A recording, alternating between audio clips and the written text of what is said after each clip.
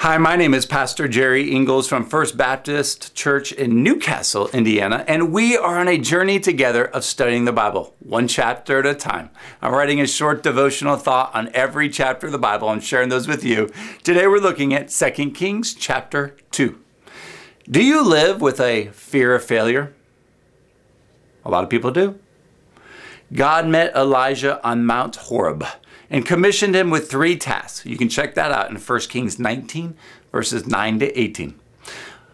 Of those, he only accomplished one, the anointing of Elisha to take his place. So, he accomplished one of those 3. Was his life a failure in the eyes of God? That's the question. This is a critical question for us to consider because how we answer it and how we internalize that answer has vast implications on how we live our lives. As we learn from Elijah's story, the mantle of authority must be passed from one generation to the next for the fulfillment of God's will. And for the church, that's the Great Commission found in Matthew 28, verses 18 to 20. Go and make disciples of all nations. The answer to the question is found in 2 Kings chapter 2, verse 11. One of the most famous scenes of the Old Testament where we see God bestow honor on Elijah. And I quote, "Behold, there appeared a chariot of fire and horses of fire, which separated the 2 of them. And Elijah went up by a whirlwind to heaven." Wow, Elijah was brought to heaven with an honor escort of the heavenly host, not to be seen again until he stood with Moses at Jesus' transfiguration. You can read that in Matthew 17, verse 3.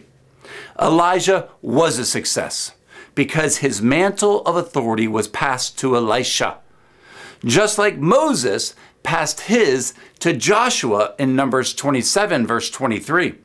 Walking in the spirit of Elijah, Elisha did many signs and wonders, and he finished the work God had given Elijah to do.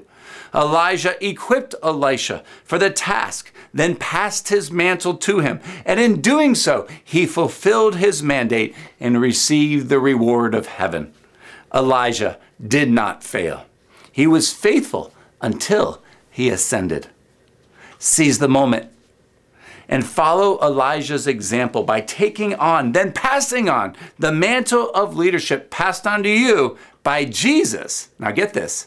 Jesus passed his mantle on to those first disciples right before he ascended in Matthew 28, 16 to 20, Mark 16, 14 to 20, Acts 1, 4 to 8. So just like Moses passed his mantle to Joshua and Elijah to Elisha, it has been passed from generation to generation, from Jesus to his first disciples to you today. Seize the moment.